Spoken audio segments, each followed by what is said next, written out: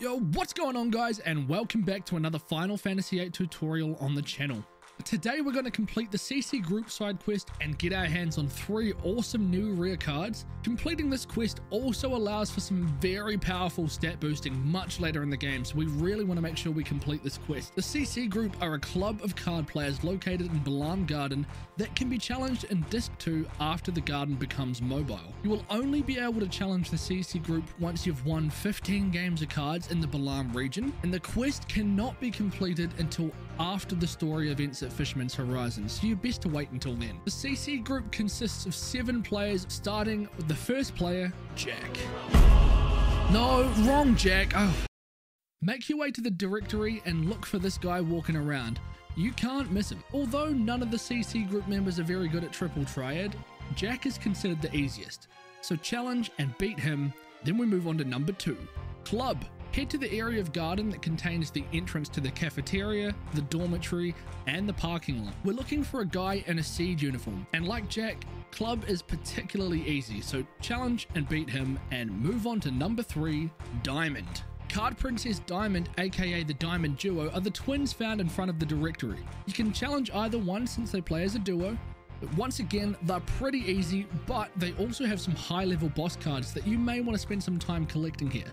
I won't judge. Once you beat the 2 of them, this is the point where you won't be able to progress the quest until after Fisherman's Horizon. But next up is Card Prince Spade.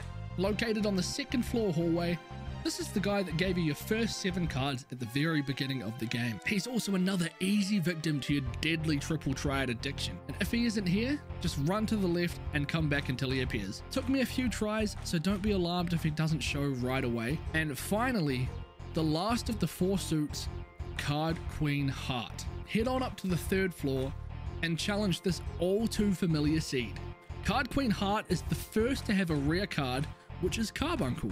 You may need to play her multiple times until you obtain it, but make sure you do.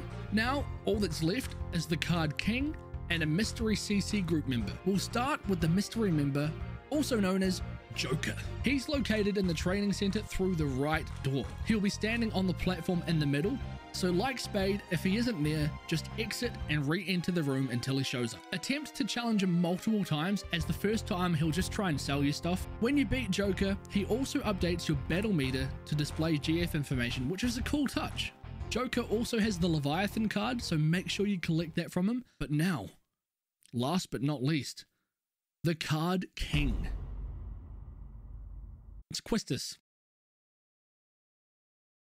It's Quistis.